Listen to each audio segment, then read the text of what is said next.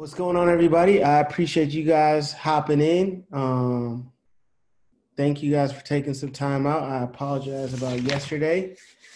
Got a little bit tied up with another live thing I had to do, but here we are. Coach Bees, what's up?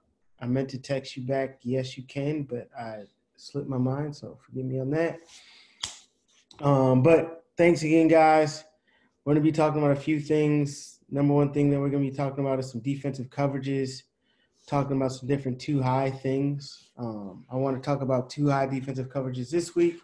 And then next week, what I wanted to talk about was some one high coverages. But these two high coverages are going to be zone actions. So they're going to be giving you zone on the back end, but they are going to be two different types of two high zones. And I think that everybody knows what a two high zone is. If not, I would go into that. I have my Q&A up. So if you throw a question in there, I can see it pretty quickly. I got that screen rolling, but I'm going to bring up the play right now. It's going to be I'm not even sure. I don't know what play I have up.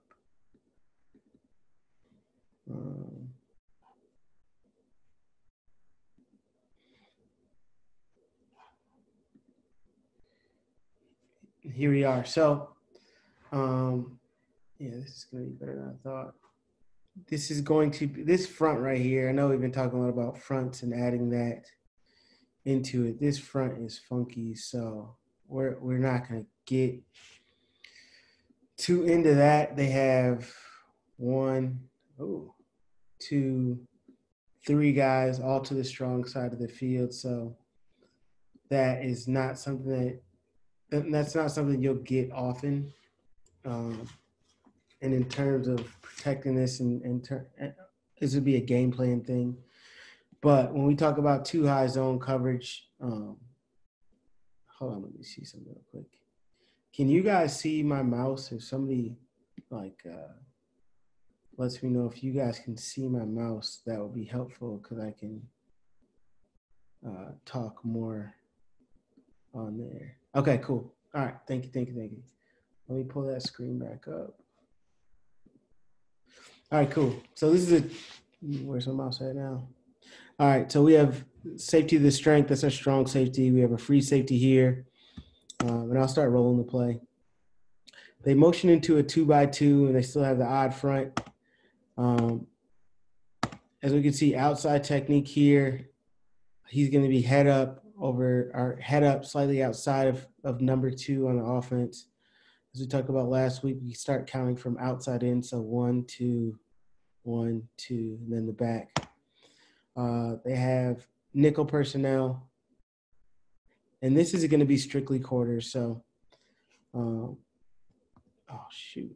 That went a little faster than I thought.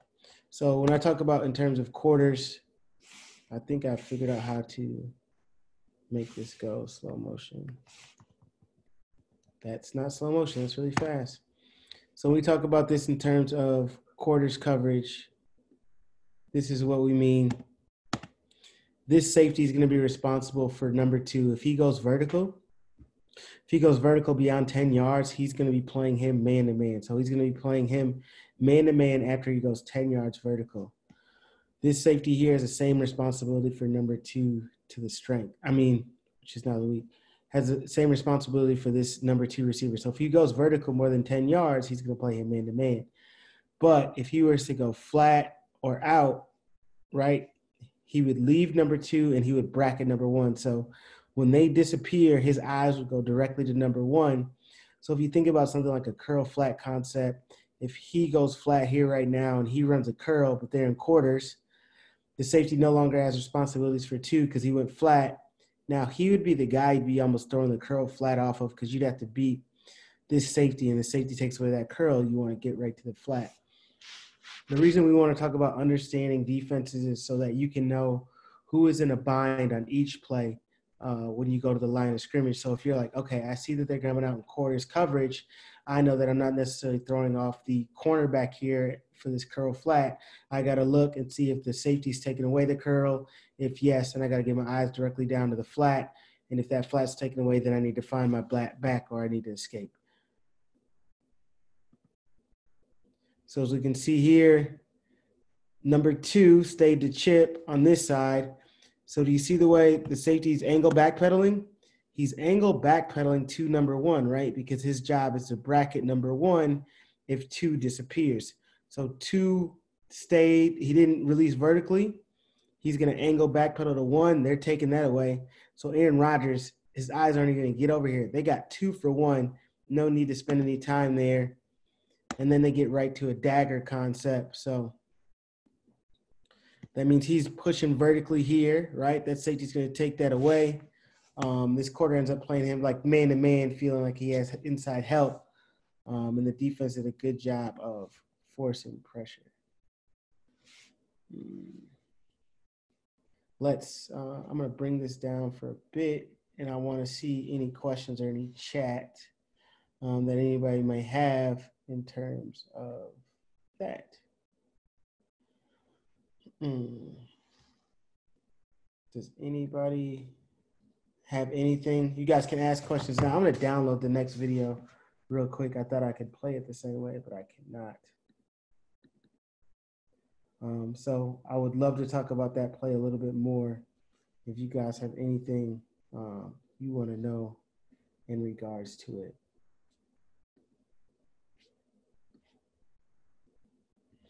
That's a good question. So there's sometimes you're going to get fronts like that and you won't necessarily have a name. That would be a 3-down front. And in terms of protecting that, what you end up doing typically is you would lock that backside tackle. So you would just go like a 61 protection. Let me bring up the play because that's a good question. I want to show you and explain what I'm talking about, but it makes more sense. Hold on.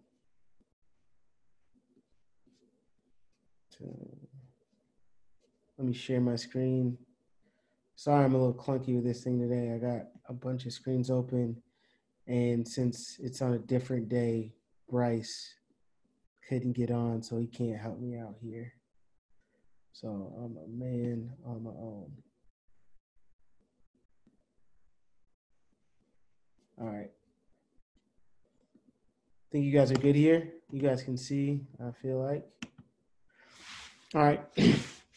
So I didn't really watch the protection last play, but I know that they have 3 to this side, so I would call that 61 protection.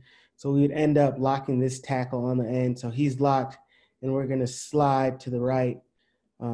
So it'd be he's locked on the end here. The back would be responsible for the nickel to the Mike, and 1, 2, 3, 4 would be responsible for 3 down to the Sam. So that means back would be going 1 to 2 to secondary force in his protection. So if they were to bring 1, 2, you'd be throwing hot. Since at this point they're in a 3-by-1, now they're in a 3-by-2, but they went a 7-man protection, which just lets you know that this tight end is here to protect. So they are working 4 down. Let's see what they do in terms of protection, so I'm not telling you. Yep.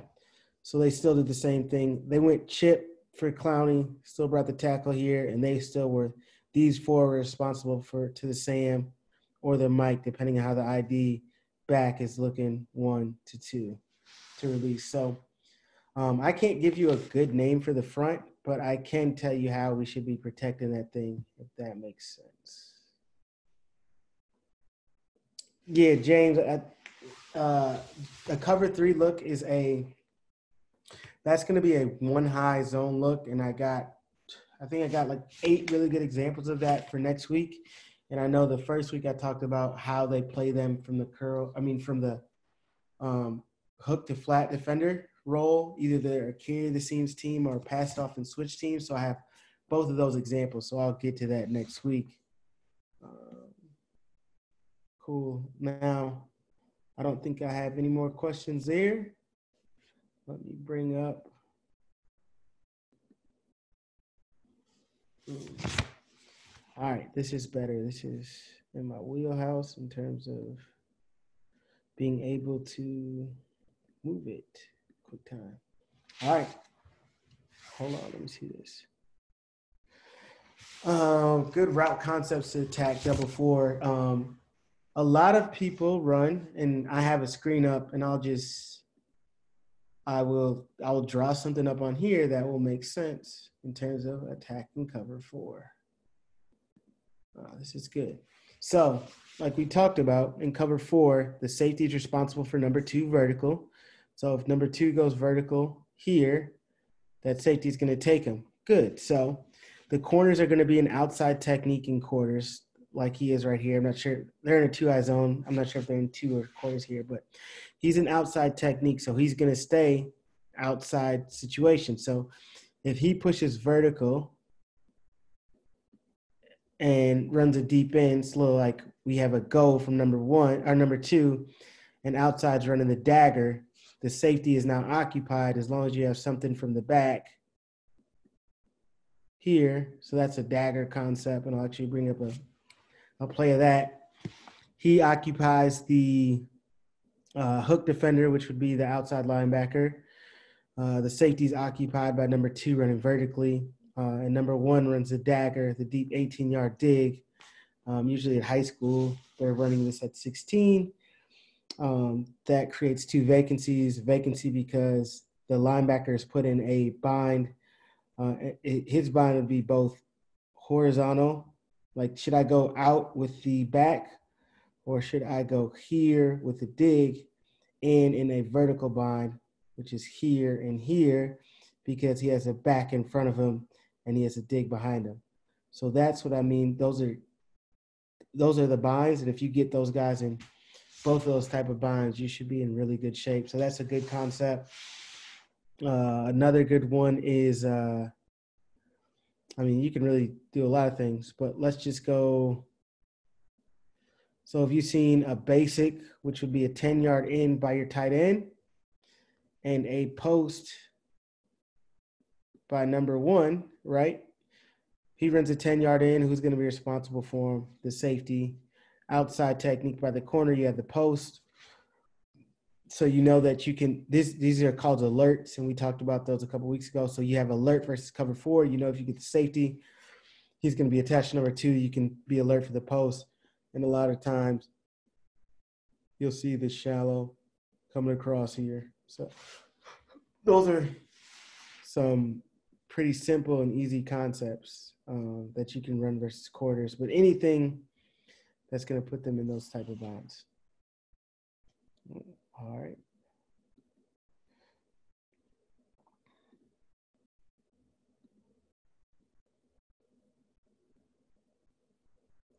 Wouldn't the boundary corner leave the face? I'm not exactly sure what that means.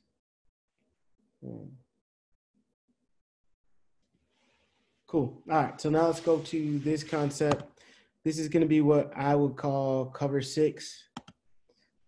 People have a lot of different names for it. But all we're trying to get to is cover two on one side and quarters on the other. So you will see to the field, the top side here, we're going to be in quarters.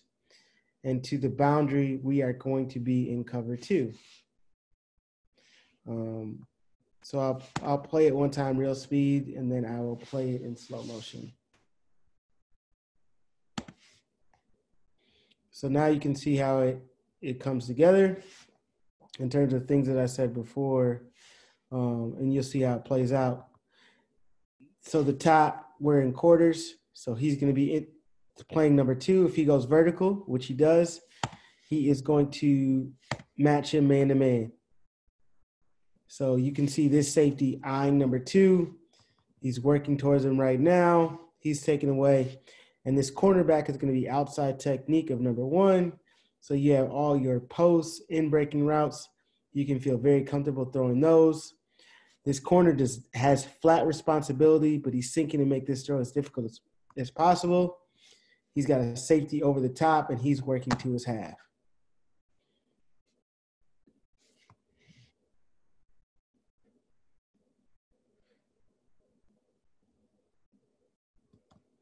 The defense did a really good job of pattern matching here. Let's see it one more time. So we can see how everybody works together. Quarters, he's going to be outside technique. They are going to be relating to the back as he releases. They took everything away.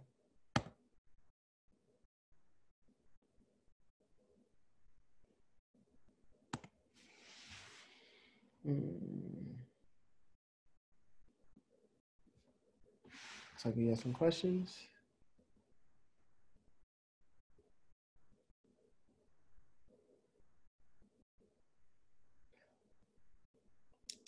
Chase, if you could put in, what do you mean? What does the outside linebacker watch first? All right. Let me talk about responsibilities again in quarters so that we understand those, because we can talk about how they all work together. This is a even front. You got a mic mug. I'm going to talk about this in terms of what everybody's responsibilities are.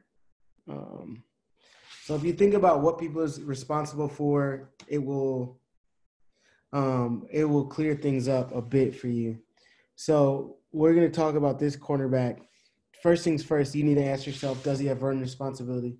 And James, this is getting to your question, so I think it'll help. Cornerback, and he's in cover 2 on this side. Does he have run responsibility, yes or no? So ask yourself that. Yes, he does. What is his run responsibility? He has to play outside on the run, so his run responsibility will correlate to his pass responsibility. So stop the run. He has to play outside technique, so that means he funnels him inside with the ability to play outside. He's outside contained, stopping the run. So now in cover 2, does he have run responsibility, yes or no? Yes, he does. He is going to be the outside linebacker who we were just talking about. Yes, he has run responsibility. His first job is to stop the run. He is going to be a C-gap player. If he's not run, he's going to be sinking to the hook. He's going to be alert for crossers with the ability to relate to the back. Mike, does he have run responsibility? Yes, he has inside gap run support. If he does not have run, he's going to be sinking to the middle hook with the ability to relate to the back. Outside linebacker. Now, on this side, we're going to talk about this like it's quarters. I'm sorry, I didn't get to the safety. So free safety. Does he have run responsibility in cover 2? Yes or no? No, he does not. So he has no responsibility in the run game, but he does have to sink. He has the ability to play the widest on his half of the field, the widest and deepest vertical threat on his half of the field. So he will not necessarily always work all the way to the numbers, but he has the ability to play the widest. So if number 2 goes vertical and number one runs a hitch, you won't see him working just all the way to the numbers. He has the ability to play the widest and deepest vertical threat to his half of the field. That is an important piece of information for you guys to remember when you start thinking about cover 2 players. He's not just going to work way off this hash or there's nothing outside threatening vertically. He's going to work so that he can cover the outermost, deepest threat on his half of the field. So those are the guys in cover 2. Now let's talk about this side in terms of quarters. Mike has inside gap run support. No, he's going to be sinking to his middle hook, ability to relate to the crossers on his side. Quarters. This outside linebacker, does he have run support? Yes or no? Yes, he does. Now he has outside gap run support, right? You can see he's outside of number 2. And on this side, he's head up with the ability to play inside. The reason he's outside of number 2 is so he can funnel number 2 inside. That makes it easier for the safety to play him as he works vertically, because the safety also has run support. So safety in cover 4 versus cover 2, safety has inside gap or C gap run support. Then he takes his eyes to number 2. If number 2 goes vertically more than 10 yards, he plays a man-to-man. If he goes shallow or outside, he takes his eyes to number 1, right? And now this guy went from funneling number 2 inside to sinking to his hook, and then matching up back to his side, right? All key words, and I'm using them specifically for a reason. Cornerback in quarters no longer has run support. He's going to be outside technique of number 1. If he goes vertical more than 10 yards, he's going to play him man-to-man. If number 1 were to run like a shallow cross or a hitch, and number 2 goes vertically, he will apex number 2 with the ability to play him vertically. Whew. That's all I got on that. So I think that will let you know who each guy in these coverages are looking at first. Cool. And let's work to the Q&A. Does the cornerback pre-snap leverage give away whether it's going to be 2 or 4? It can, but that can only happen during film study. If you start playing at a high, he asked, does the cornerback's leverage in 2 or quarters give away what type? Yeah, you're not going to see inside technique from a cornerback in cover 2. That would just be bad practice because he has outside gap run support, remember? So his run responsibility and his pass responsibility have to match up. That's what makes a defense sound. So if he's inside, yeah, you can eliminate cover 2, but if they're a team that plays quarters and matches their cornerbacks outside all the time, then they could just be playing a man-to-man. So that could still be a possibility. So inside leverage is typically an indicator of man-to-man coverage, but it won't be it won't be too massive in terms of the look from the cornerback. If that should make sense. I'm not gonna ask if it makes sense. Okay, good. I appreciate that. Done. All right. Does anybody have any questions on that? Danny, if you ask me again, like try and clear that up, I want to be able to help you and understand that. Let me download another clip. All right, so we just talked about 2 instances, 2 situations where they are bringing quarters coverage. I'm gonna download this next video just so I can see it and watch it more slowly. Does anybody have any questions on any of these? Any of the things that we just watched?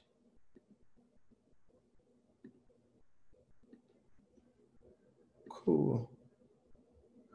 Cover 6 is a combination of, pre-snap, it looked like cover, you could say it looked like cover 2, but it looked like a 2 high zone. Those are in the 2 high zone families, right? So think about them in terms of family. 1 high zone family, 2 high zone family. So 1 high zone family is going to be like cover 3. It's going to be Ripley's match. It'll be all those different sorts of things. Cover 2 zone, you can get half the field is going to be playing cover 2, half is going to be playing cover 4, like we just watched, which is cover 6. 2 high zone could be totally cover 4, could be totally cover 2, all those different things. As long as they have 2 high safeties that start to play and they end up running the zone. Cover 6, you can run like smash, all the things that you like versus cover 2, and then all the things that you like versus quarters. But the way that I've always been taught football is using peer progressions to understand these things.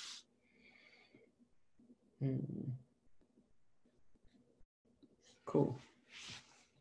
All right, I'm going to get to a 2 high zone blitz. Let me share the screen. You guys can't see the screen, I reckon.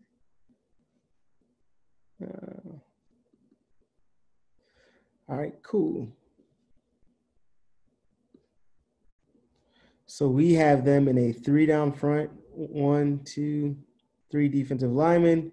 They have both their backers mugged, and they have 1, 2 high safety look, slightly inside of number 2, slightly inside of number 2. I'm going to be thinking that it's quarters here just based on their alignment. So I use the term zone blitz. And Josh talked about this yesterday. Zone blitz is a term that I will use anytime they're in zone and they bring 5 defenders and they drop 6 in coverage.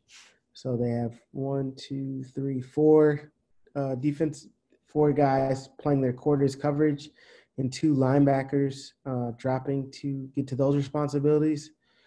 They are bringing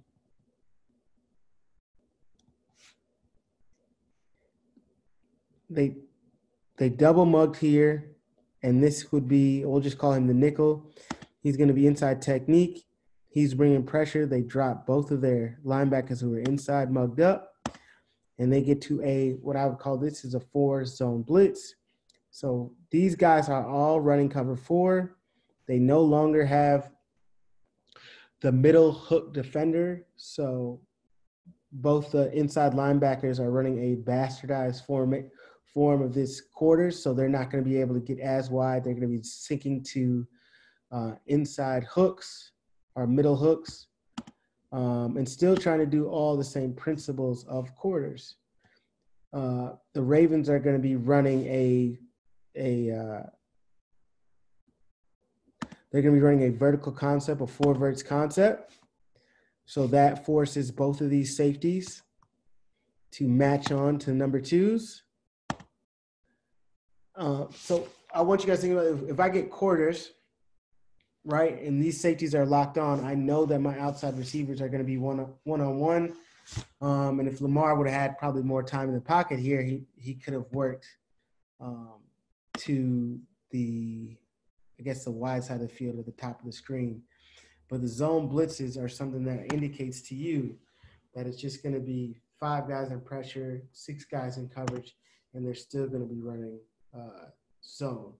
So you can see how those inside linebackers are going to be relating to the receivers in their zones, in their middle hooks, taking those things away, and then we're going to have the comebacks on the outside,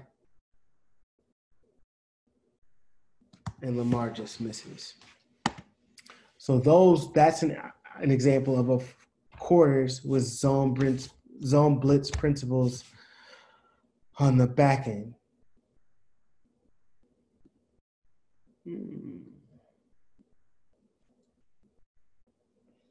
Got it. I'm a little worried that this stuff might be kind of intricate. If you guys ask questions, I'd love to answer, and I'm going to open up the floor in a second. I have one more concept I want to show, but if this is kind of funky or too much.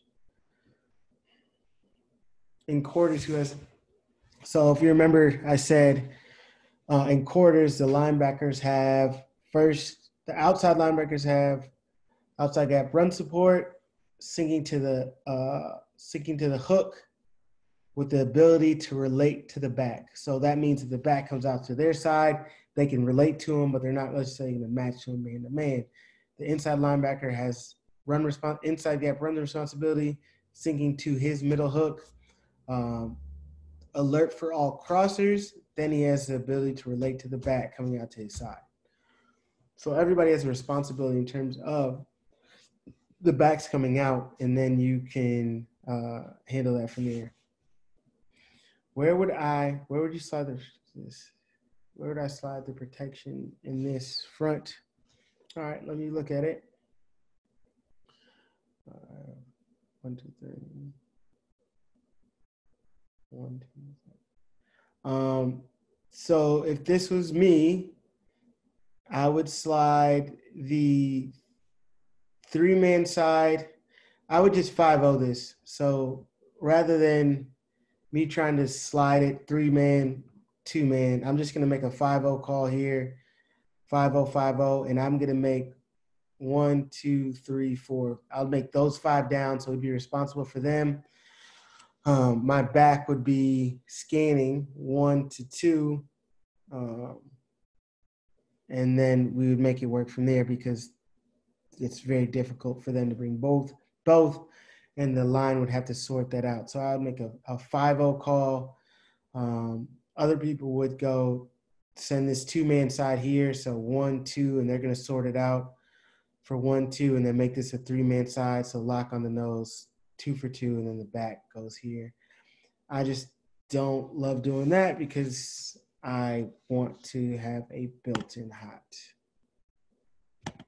I mean, they still got. So a defense considers themselves to win in terms of protection anytime they can get 2 guys. Anytime 2 guys are blocking 1 person, the defense won that battle. And as you can see here, they have 1, 2, 3 on 2, so they won. Defensive coordinator chalks it up as a win.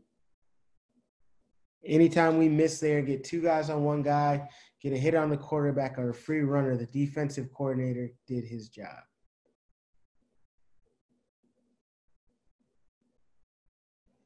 Yeah, I went over what everybody's job would be in the 4-3 cover 4 on the last joint. I'm in the last play. So I record these and I'll get these back up. They all get to YouTube pretty quickly. Stop and share. Let me get to another concept then. So we just saw 2 examples of that. Now let me get to.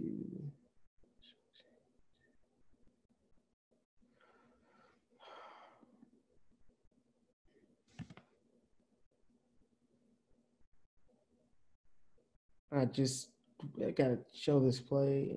Okay, good. Now we're in the red zone.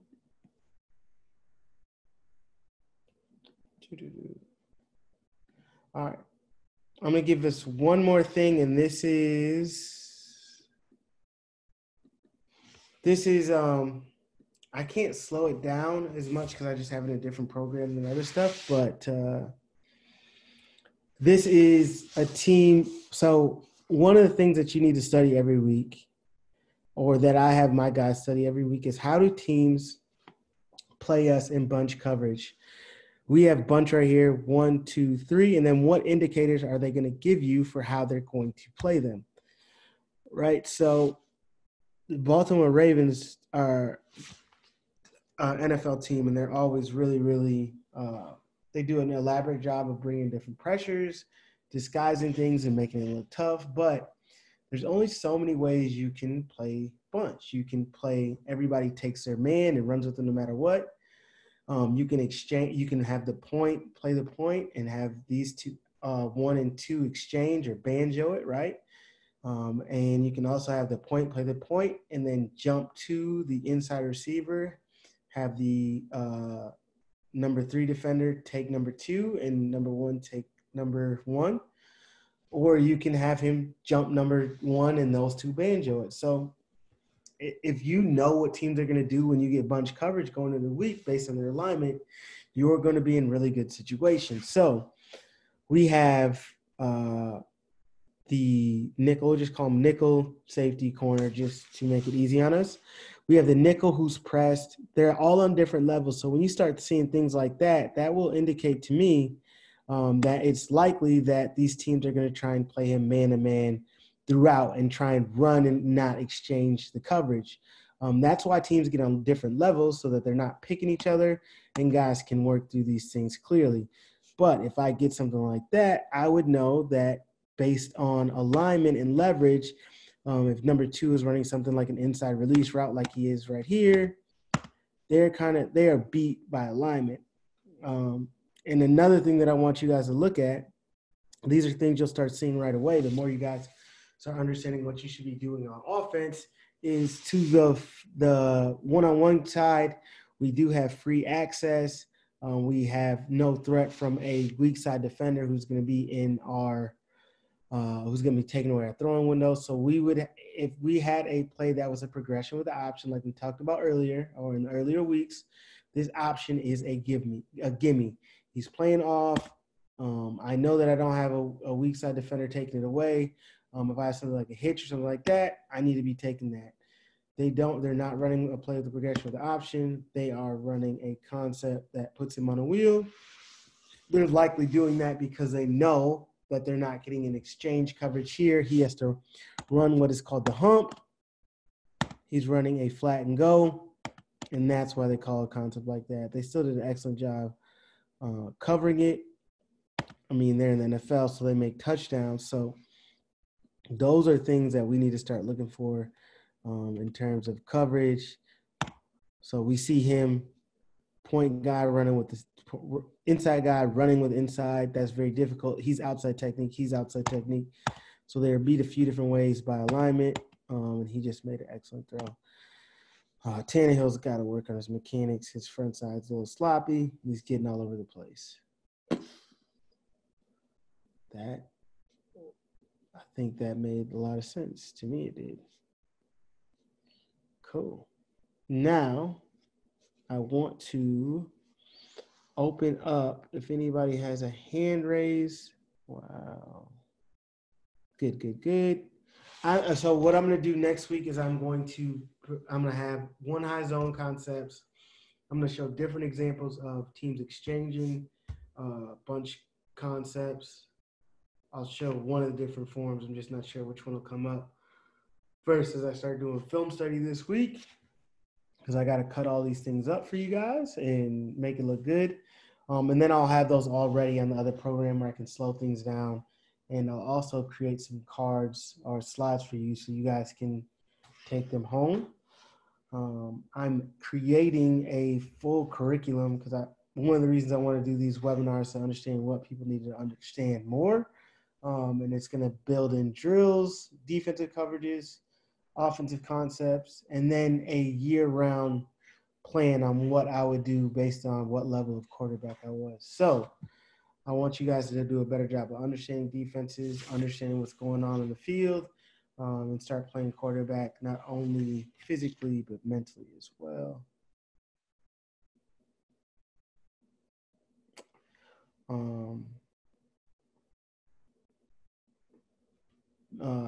Okay, I'll answer all these questions. What are some of the characteristics that you look for in a quarterback? If I was a college coach, it would be different than what I look for. So what I look for is mental toughness. That's the first thing. Like, you got to be tough. You got to be a quick decision maker. You got to be a good processor of information. Then it's going to be arm talent, and then the ability to move, be an athletic quarterback. Those are important to me.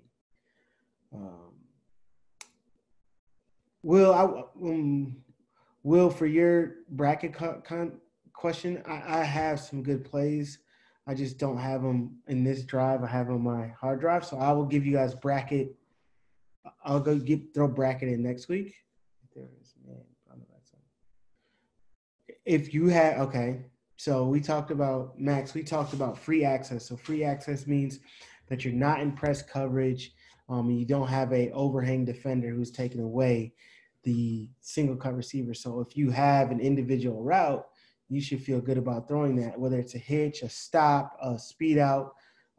Your idea is that my receiver is going to be better. So he's playing off man. You can take any of the individual options on that single cut side without the overhang defender. I talked about the plows. Where can I purchase them? I don't have the link on me. Anthony, if you text me, email me or DM me, I will send you, message me on some, I'll get you the info for that. So throwing a post versus cover 4 is one of the things you're looking for. That is an alert. If you have something from number 2 that is going to occupy the safety, because the cornerback is going to be outside of your number 1 receiver. He's going to be outside. Number 2 is going to be playing number 2 if he goes more than 10 yards vertical. So if you have like a basic or a 10-yard in route by your line or your tight end or number 2 receiver, and number 1 is running a post by alignment that is open, so you should be able to do that. Wow, Coach Sean coming in the clutch, banging you out with providing you with the link for the plyo balls. Key points and tips I will give to an incoming 9th grade quarterback. I would tell you to compete your tail off, go in there with the mind ready to learn, and then I would start trying to understand what my team did the previous years, how I can be helpful. And then when I go to camp, the thing that I would do is I would see what the varsity or quarterbacks who are in front of me in the program are doing better than me at that time. And I think you guys, I don't necessarily think you guys, I think that a lot of times both parents and players are not realistic in terms of being honest with yourself about an honest evaluation. Am I doing good enough? Am I actually playing better this kid?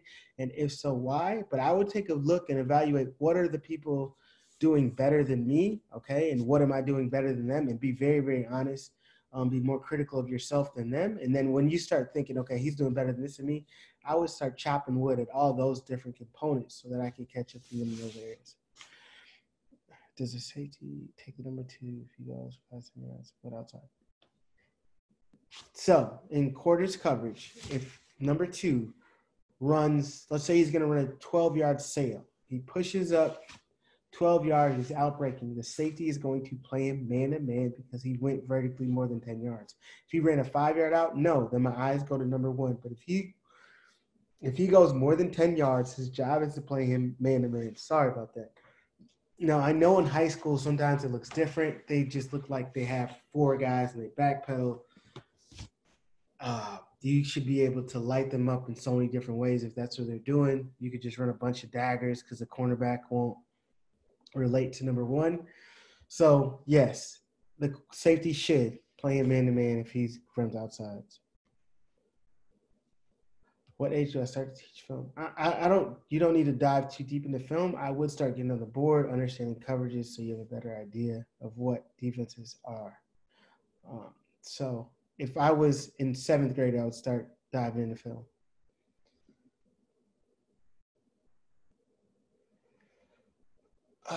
What are the things I have to correct the most when I'm training a quarterback? That's I mean, so many different things. Whatever they're lacking, we're fixing up.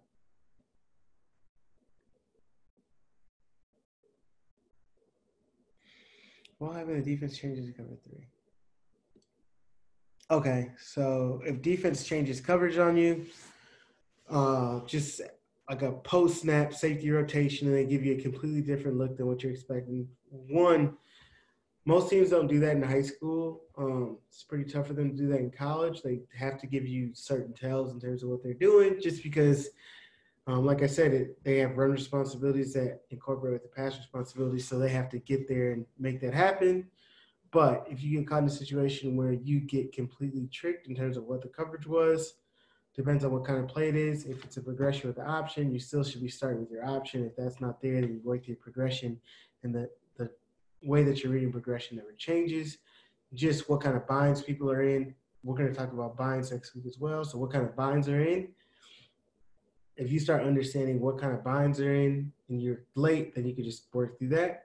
If it's a pure progression, your reads never change.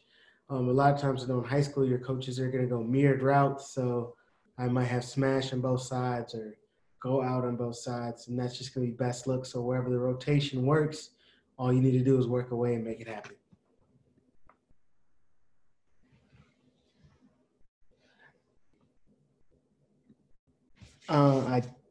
I no longer do the highlight evaluation. If there are any resources I recommend for freshmen, QBIQ, I think, does a good job of explaining things generally, like giving you an idea of what things are. As a 9th grade quarterback, it could be helpful. As you start getting a higher level of quarterback play, I think that you need to I don't want to like market my own thing, but I don't think that there's a lot of good information out there. So Justin Murphy, if I was a 6th grade quarterback, I would be all in on QBIQ. I would be all in, start understanding those things. I think they do a great job there in that market. I don't want to start marketing my own thing, but I'm going to get all these coverages and everything built up in a library, and then I'll be able to kind of disseminate the information so you guys can see plays. Yes, so front end linebackers will dictate coverage because everything works in a string. That's good information. That's something I need to come back to next week with cover 3. If your O-line isn't the best, tell them to get better, but that's it's not like a good reason to not do well. Like that's, to me, it's an excuse. Your O-line is your O-line. You need to make adjustments, whether it's adding your ability to be dynamic in the pocket or escape or whatever. The corners are part of the string. Everything, the linebackers, corners, and safeties are part of the string, but I'll explain that. I need to show you guys like visually, and I don't have anything cut up where I can like plan. Cool. If anybody wants to hop on and say anything, I will answer that real quick.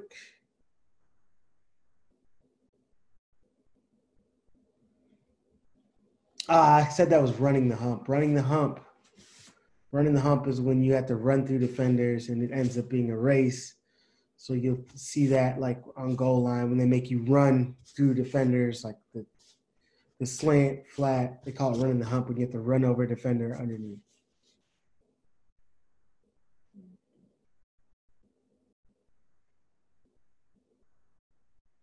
I'm not sure where you can find QBIQ. I think you probably Google it, pop right up. Cool. Anybody have anything? I don't see any hands raised. If there are, I think I can let you. Yeah, I said I'll talk about the bracketing. I got to do one high zone first. I'll talk about brackets. After that, I'll talk about brackets. So next week I got the one high zone. The week after that, I need to do the string, and I'll add in brackets. So next week's one high zone and some ways to pass off bunch coverage.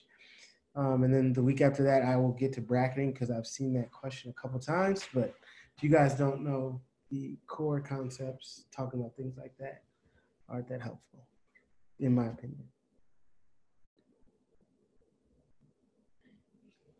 When I say run support, that means do you have run responsibility, yes or no? So you need to make people's jobs very defined when you start doing coverages and defenses, make things binary. Is he playing the run? Yes or no? Does he have this? Yes or no? And some people do not, like if you're in cover 3, the free safety or the middle field safety has no run responsibility. So he shouldn't run towards the ball carrier until they pass the line of scrimmage because that's not his job. So you need to start understanding those when it comes to play action passes, all those different things.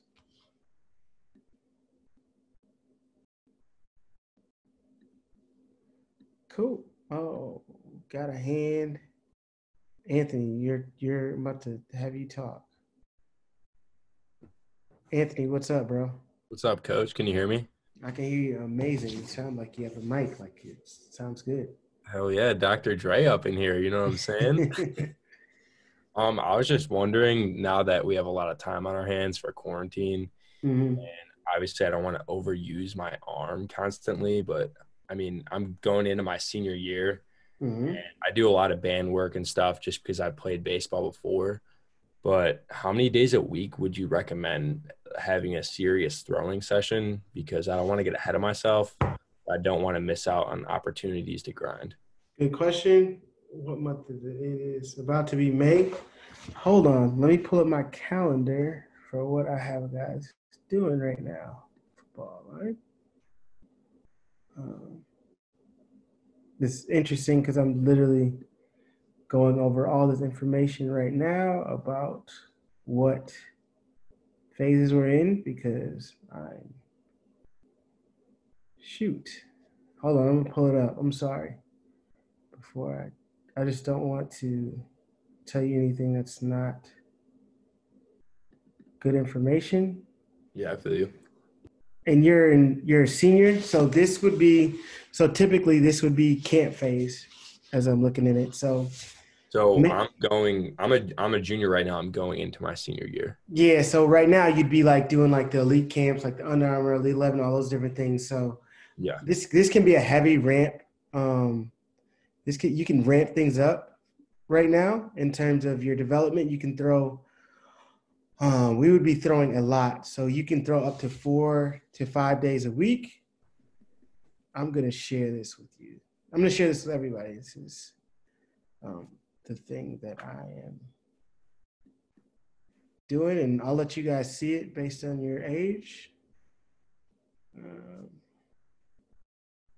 This has a good bit of stuff on it, but I don't think you guys will tell anybody.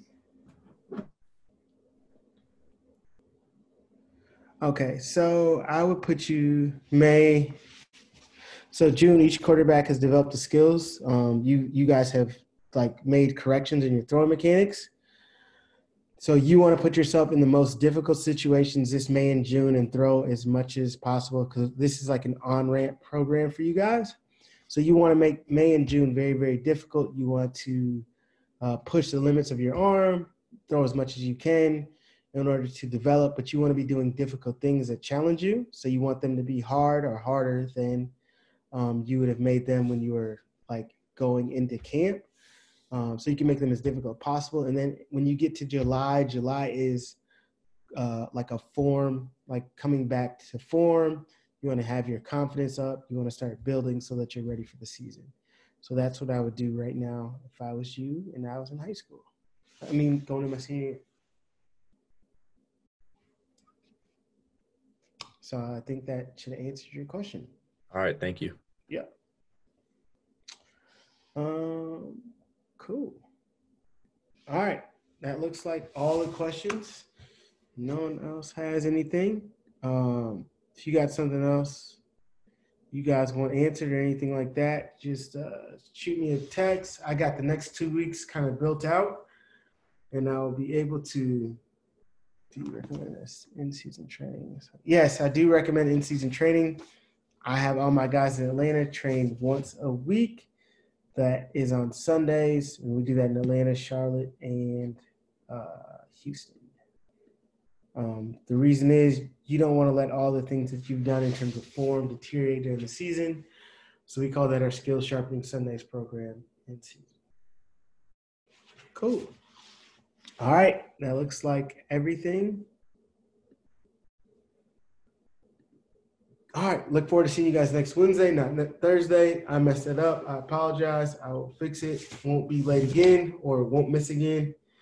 Thank you guys. Hope you guys have an amazing day or evening or 14.